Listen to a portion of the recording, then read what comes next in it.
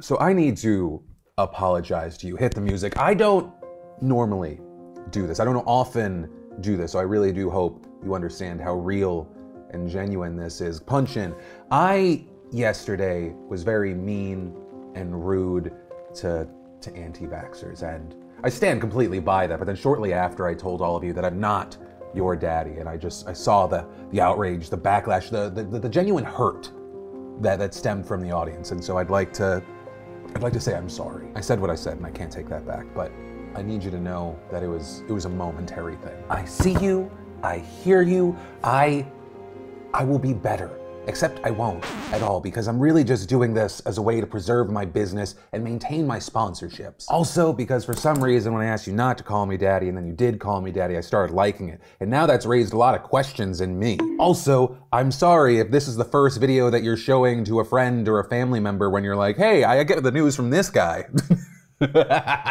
Anyway, hey, welcome back to the Philip DeFranco Show, your daily dose of internet news poison. My name's Philip DeFranco. Hit that like button, otherwise I'm gonna punch you in the throat, and let's just jump into it. First up today, we're gonna start, with good news. News that makes you kind of go, maybe things are gonna be okay. And so I wanna highlight a beacon of his community, a leader, Edward Cagney Matthews. But actually, misdirection, what do you think of happy news? This is the Philip DeFranco Show. By bright beacon, I mean maybe burning cross, and leader, maybe of an organization that wears hoods. And the reason, for legal reasons, I'll say I'm jokingly saying that, is because this Mount Laurel, New Jersey man went viral after a video caught him harassing and launching racist remarks at a neighbor last Friday. This isn't their property, you dumb f***. You dumb f***. This is their own. No, this is common ground, you dumb, ignorant. This is called common property. I don't care. Okay, well, if you don't care, walk away. Learn your laws. Walk away. It's not Africa. And you want to know where I was when all this happened? I don't care. At work, monkey. I don't care where you were. At morgue. Just like I told the Mount Laurel police, get these f***ing monkeys out of here and you can't do shit. With Edward then deciding to save the internet a lot of time, and he just doxed himself to the camera. That's where I live. Come see me. So you're real comfortable, so get me on video so you know what you see. Bring whoever. As it turns out, if you say some horrendous stuff and then say, yeah, roll through, and you drop your address, dozens of people actually will. And by Monday, dozens of protesters were chanting outside of his door. That's because, in addition to the video, people in the community claim that he has harassed and launched racist attacks on several non-white residents for years. This, even including a woman who said that Matthews kicked down her door and vandalized her vehicle, among other things. And so by the evening, there was over about 100 people at one point. Matthews briefly emerged to try and apologize. Police even eventually escorted him away with his hands behind his back as demonstrators cheered and launched objects at them. Also, as far as if anything's gonna happen legally, Matthews reportedly was already charged with harassment and biased intimidation on Friday, but also reportedly after reviewing additional footage of him, the authorities have added new charges, including assault. And finally, as far as Matthews, right, for his part, he has apologized in a statement to reporters, saying that he was drunk and that his tirade stemmed from a long-running dispute involving the homeowners association. With him also, just brace for it, saying that the slurs were not meant to be racist and that he used the same language against white people. Oh God, of course Edward would think that that makes everything okay. I'm just saying, brother, if I call that guy the N-word and this guy the N-word and they're different colors, how am I racist? Checkmate. Also, in a separate interview, he said, I've never been a racist. I've made mistakes, said racial slurs out of anger or being drunk. And Edward, I'm just gonna stop you right there. Whether it be racism or just really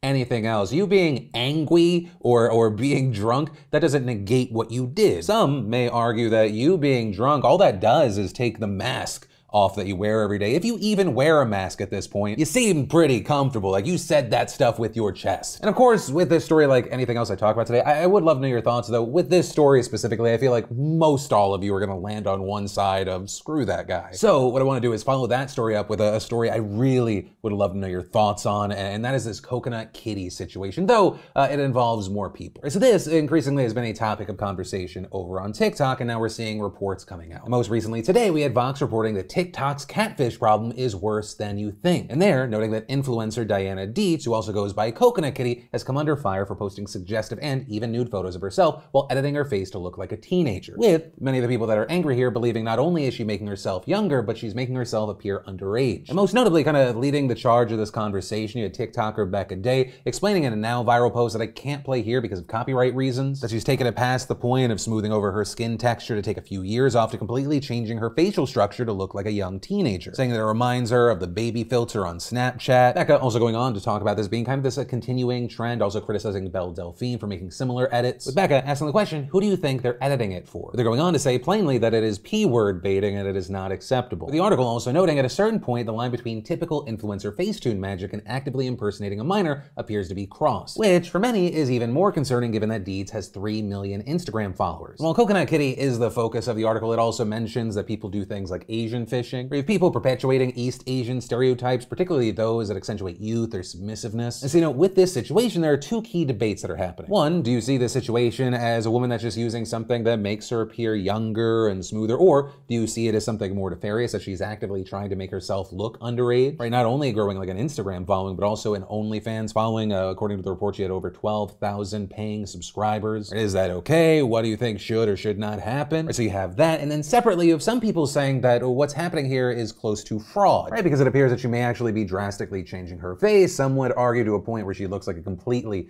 different person and she's charging for a product, which is essentially access and photos and videos of her. But on the other hand, regarding that specific situation, it's not, because at the end of the day, it's just as real as anything else that's just on the internet, right? If you're paying like for an OnlyFans or something like that, you're paying for the final product, which are her images and or videos. Whatever the raw product was, like before any of the filters or anything like that, that doesn't matter because that was never part of the equation, because you're not meeting this person in real life or anything like that. Like if I was, but I'm definitely not, unless I am, but I'm probably not, like a CGI rendering of a human being, at the end of the day, you're getting the same product. But if I then had like a live show and then you showed up and there was just someone that was dressed like me and cosplaying like me, that would be fraud. But yeah, ultimately that is where we are with this story and the debates right now. And of course, I'd love to know your thoughts, especially regarding the first topic. Right? Do you see what's happening as wrong, that it's reprehensible, that it's what some people refer to as P-word baiting? Yes, no, why not? I'd love to hear from you in those comments down below. But from that, let's take a second to pay some bills and thank the fantastic sponsor of today's show, Keeps. Did you know that 2 out of 3 guys will experience some form of male pattern baldness by the time that they're 35? And maybe you have that friend or that family member that's dealing with hair loss right now, and if you don't want to, you don't have to just sit idly by to wait for that to happen to you, because now is the time to do something about it. Keeps helps you stop hair loss before it's too late with their scientific and affordable approach to treatments that are up to 90% effective at reducing and stopping further hair loss. And Keeps actually offers generic versions of the only 2 FDA-approved hair loss products that are out there, so some of you may have already tried them before, but probably never at this price. And you can get these products delivered directly to you, meaning you don't have to go to the doctor's office for your prescription, saving you both valuable time and money. So if you're ready to take action and prevent hair loss, go to keeps.com/DeFranco, or just click that link in the description down below to receive 50% off your first order. Then, in news that maybe you try to get in front of your boss, especially at a time where employers are having a hard time keeping employees, and a record number of people are thinking about leaving their job. Between 2015 and 2021, Iceland ran trials of a 4-day work week, and now researchers with the Association for Sustainable Democracy and Autonomy have found that they were a major success. So the details: they had 2,500 workers, 1.3% of the country's working population, and they were paid the exact same amount of money to work between 35 and 36 hours instead of 40. And in the end there, researchers found that the productivity remained the same or even improved in the vast majority of Icelandic workplaces. And it doesn't appear that this is a random outlier. Those findings are backed up by other 4-day work week trials, such as the one in Microsoft's Japan offices in 2019. There, they actually found that the same pay but fewer hours resulted in productivity sharply raising 40%. And actually, Iceland's trials led unions to renegotiate with employers, and now 86% of Iceland's working population are working fewer hours or having the right to do so if they want. And so, if you really think about it, the main point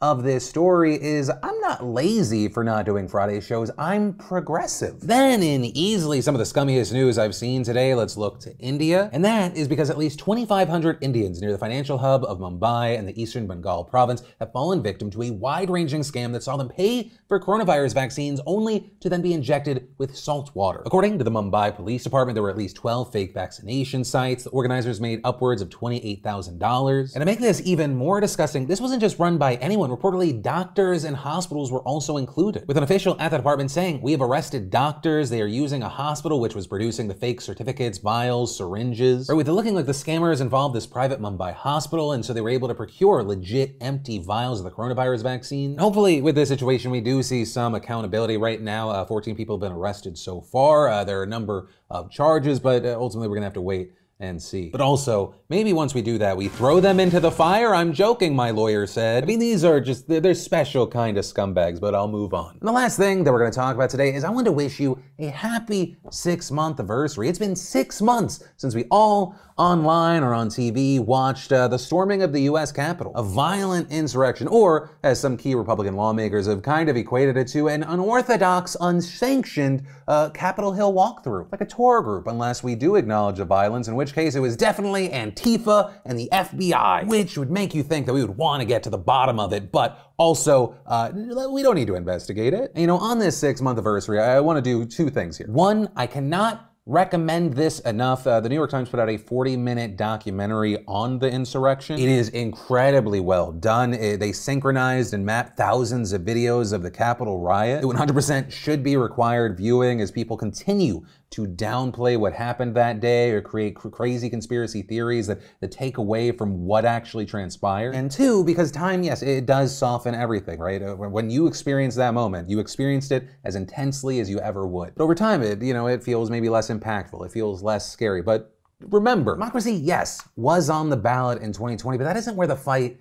ends. The fight continued on January 6th, where you had people like Officer Goodman putting his life on the line to herd insurrectionists away from sitting lawmakers, and the fight continues again as we go into the 2022 elections, especially as just a shocking number of state legislatures have expressed support for the big lie. While at the same time, a number of key Republicans are restricting voting rights. Also, gerrymandering was already an issue, but the redistricting looks even worse this year. Yeah, I say this because I don't want you to forget, the fight is not over, and yes, enjoy calm times now. But just remember, just because we're not in it right now and we're getting to enjoy our summers, whether it be a hot girl summer, a fat daddy summer, or whatever summer, there is a fight around the corner. But ultimately, that brings us to the end of today's show. And of course, our final note, thank you as always to you beautiful bastards, a part of the DeFranco Nation. Thanks for watching the video, liking it, subscribe, and joining the family. If you're looking for more interesting, weird, and important news, you can click or tap right there. But with that said, of course, as always, my name is Philip DeFranco. You've just been filled in. I love yo faces, and I'll see you tomorrow.